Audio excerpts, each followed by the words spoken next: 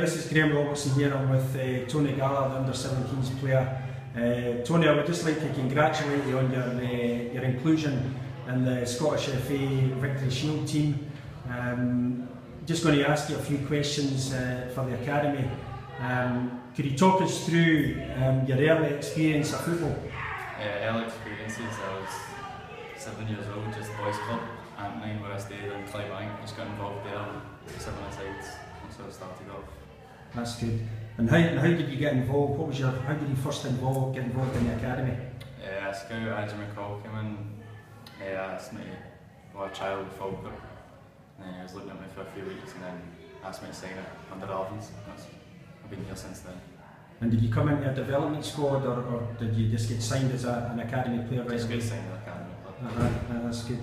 And obviously, you being in the academy, who's been the biggest influence in your career so far? Well, my mum and dad have helped out a lot with travelling and getting me up and down to training and games, so it's, thanks a lot to them. Yeah, they've obviously had a bit of sacrifice, 3 nights a week here, taking you to games, so I mean, that's you never miss them, Tony, do you? That's good.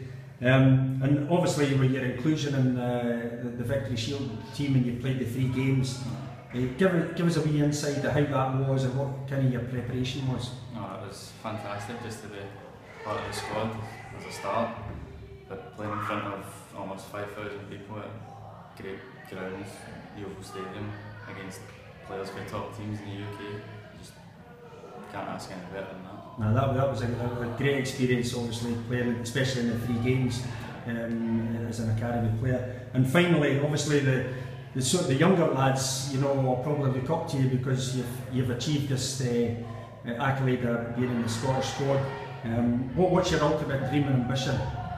I'd say that's just to get to first team football and just see where I go for there. Maybe get a pro contract, that would be your first thing, and then who knows after that. Yeah. Well done, Tony. Thanks very much for the wee interview and best of luck for the rest of the season.